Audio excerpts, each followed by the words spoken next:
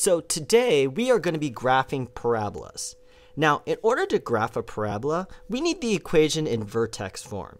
And I've done videos on how to graph equations in vertex form, all right? Because there's some key numbers in here that tell you what the graph is going to look like. For example, the number inside the parentheses is the horizontal shift. The number added at the end is the vertical shift. And if we have a number multiplied on the outside of the parentheses that's being squared, that's your vertical stretch. Okay? Now, the thing about today's equations is none of them are going to be in this form. They're all going to be in what we call standard form, which is the equation without parentheses, simplified, just expanded out. Okay? So the key to these equations is finding a way to get this equation into this format. And for that, we are going to use a technique called completing the square. And here's how it works. All right? First off, we need the part of the equation to look like this. X minus something squared, or x plus something squared. All right? So we need a perfect square here. So what we're going to do is take a look at this first part of the equation. And imagine parentheses around this. X squared plus 12x. All right? We're going to try and turn this stuff in parentheses into a perfect square. Now, to make it into a perfect square, we are going to do a little formula. And the formula is this. We take the number next to x, which is 12. And then the formula is divide that number by 2 and square it. Okay? 12 divided by 2 is 6. 6 squared is 36. So what that tells us is if we add 36 inside of this parentheses, this little expression here, x squared plus 12x plus 36, will become a perfect square. All right? Which is what we want. We want to get a perfect square out of this. Okay? But here's the problem. You can't just add 36 to an equation because then it'll be unbalanced, right? If you add 36 to this side, you have to add 36 to the other side to keep things balanced. But we don't want to add anything to this side because we want it to be y equals. So instead of adding 36 to both sides of the equation, what we're going to do is if we add 36 to the right side to keep it balanced, I'm also going to subtract 36 to this side of the equation. Okay?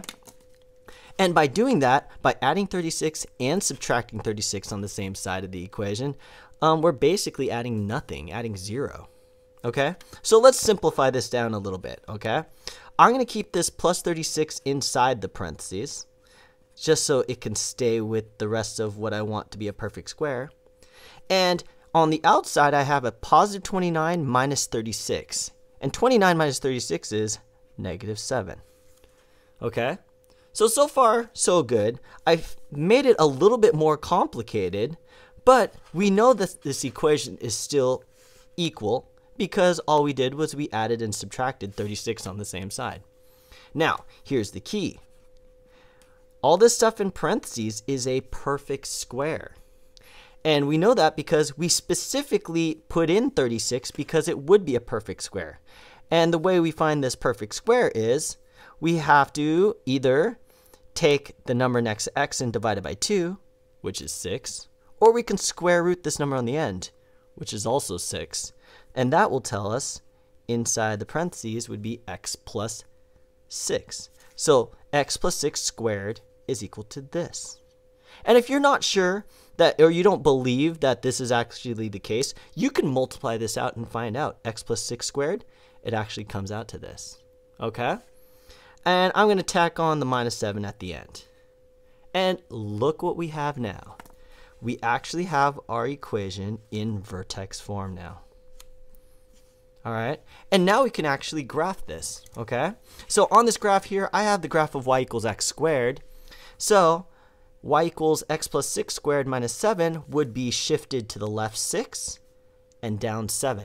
So I'm going to do the vertex here. Here's the vertex here. I'm going to go 6 left and down 7. There's my new vertex down there. And if I just duplicate the rest of this parabola, 3, 5. Now I'll have the graph of that equation. Boom, there it is. All right, but the key to this is trying to get it into this form by using this technique called completing the square. We'll do one more so you can get the hang of it. All right, I'm going to shift it up. Here we go. Y equals x squared minus 8x plus 21. All right, first step, I'm putting parentheses around the x squared and the minus 8x terms. All right, now we need to complete the square. To complete the square, we take the number next to x, -8, and divide it by 2 and square it. -8 divided by 2 is -4. -4 squared is positive 16. So what that tells us is we need to add 16 in here so that this is going to be a perfect square. But again, we can't just add a number to one side of the equal sign to keep it balanced. I'm going to subtract 16 from the same side so that the net difference is 0. All right? So let's simplify what we have here. Y equals, I'm going to keep the 16 in the parentheses with the rest of this stuff, so it's a perfect square. And then on the outside, we've got 21 minus 16, and 21 minus 16 is 5, so I'm just going to simplify this to plus 5. All right, now let's write this as the perfect square. All right, we know we're going to have an x there. Now, for the other term, what we're going to do is either divide this by 2 or square root this. -8 divided by 2 is -4. The square root of 16 is 4. Or, if you really think about it, the square root of 16 could also be -4. So since this divided by 2 is -4, we're going to use the negative version of the square root. It's got to be -4. So this perfect square would be x minus 4 squared. And then I'll drop down my plus 5. And look what we have. We are done. We can graph this now. Okay? So let's check it out.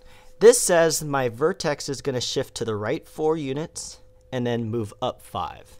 So here's my vertex, right 4, up 5. Here's my new vertex. And now I just have to copy the rest of the pattern. So this is up 1. This is up 3. And then 5's not going to fit. So it's going to look something like this. All right. So hopefully this video helped you. If it did, please hit the like button. Also subscribe because it really helps us out. But with that being said, good luck on your math, and I will see you next time.